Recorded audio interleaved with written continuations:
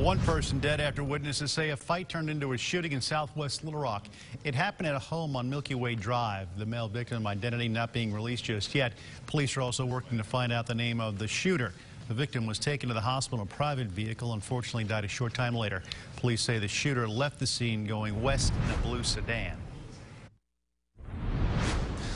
We believe that the suspect and the victim in this case are known individuals to each other, and there's really no threat to the public out of this shooting. Obviously, we do want to apprehend the suspect, and we need some information. If anyone in the area saw something, please call us. Anyone with information being asked to call Little Rock Police Department. And of course, anonymous tips, they can be called in at 501-371-INFO.